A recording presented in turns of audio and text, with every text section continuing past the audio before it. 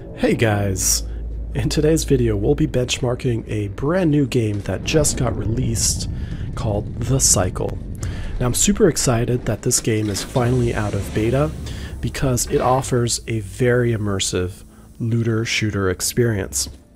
Basically, any loot that you find on other players or in the environment, you get to take with you into the next round, if you manage to extract.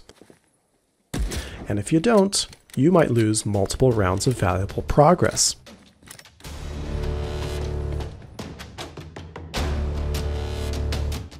So in this video, we'll be testing DirectX 11 versus DirectX 12 to see how that impacts performance so you have the best possible experience. In this first test, we see DX11 nearly double the 0.1% lows of DX12 with DLSS enabled. Without the help of DLSS, the two trade spots, however, and DX12 comes out on top.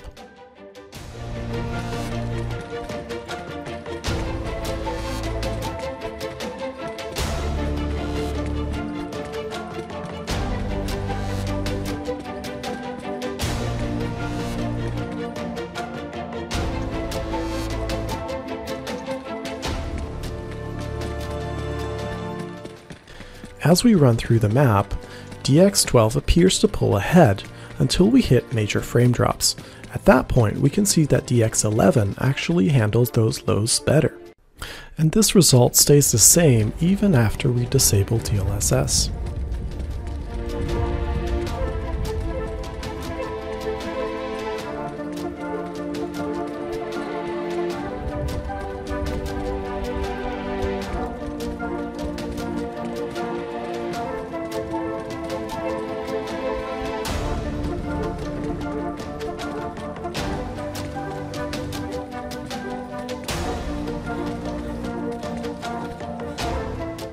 Now, I'm curious to see what would happen if I lowered some of my graphics settings. And what we can see is that DX11 and DX12 perform very similarly, except that DX11 does seem to have a slight advantage handling 1 percentile lows.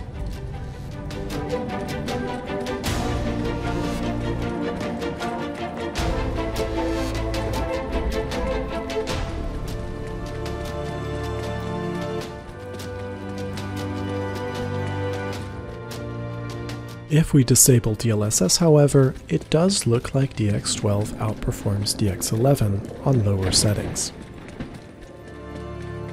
So in summary, it does look like if you have an RTX capable card, DLSS is your friend, as is DX11. If however you're on an older generation card, DX12 will probably offer you the best performance, even when you're running at lower settings. Well, that's the end of this video.